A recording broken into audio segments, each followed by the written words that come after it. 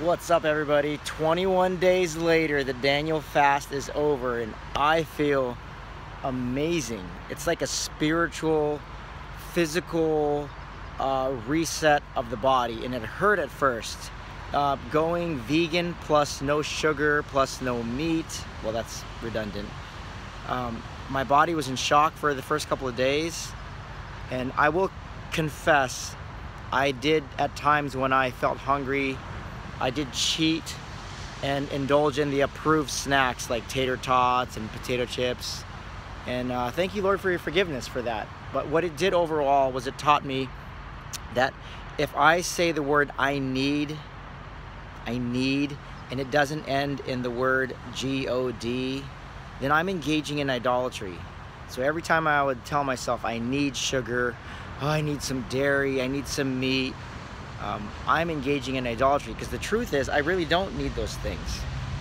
So choo-choo train. Okay. And as I reflect on what life is going to be like after these 21 days, I'm going to continue the no candy, no things I don't need. And if the biggest takeaway I got out of this thing was teaching me, reminding me to not make things matter more that don't matter most, i.e. idolatry, then I'm going to keep doing this with, I'm giving up candy. I am continuing to be beer free. I haven't had a beer since August 2016, praise God. It's teaching me, I'm a meat eater, so I'm back on the meat. But just things I put in my body, I want it to reflect my heart. And my heart is throughout the day, I don't need anything from anybody. All I need is Him. So it taught me that I don't, knowing that I don't need sugar and I don't need these luxury foods and these choice foods, taught me spiritually that I don't need anything from my wife. She doesn't owe me anything. My kids don't owe me anything. My neighbors don't owe me anything.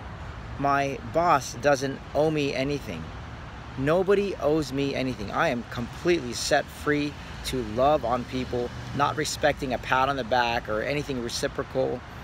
I don't need anything. Physically, from a physical standpoint, man, I started to feel it. Like, my farts didn't even stink anymore after getting off dairy and meat products. I jumped on the pull-up bar. I think it was at day 18. And as my buddy Chad is there to witness, I hadn't worked out in a while because I was just recovering from not, the hunger pangs. But I jumped on a pull-up bar at day 18 and I just cranked out 5 man-ups just like that with no problem. I felt awesome. I felt awesome in jiu-jitsu. Well, if you don't know what a man-up is, it's when you do a pull-up and then you throw yourself over the bar. Cranked out 5, and then after that I cranked out 30 pull-ups in a row. Just the byproduct, just the benefits of cleansing the body from all the junk. So with that, I think I'm going to continue this every year.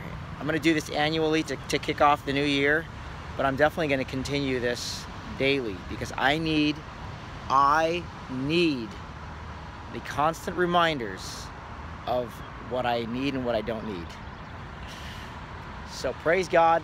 I hope your Daniel fast goes well, and I'll see you next time, Fabcasters. Peace.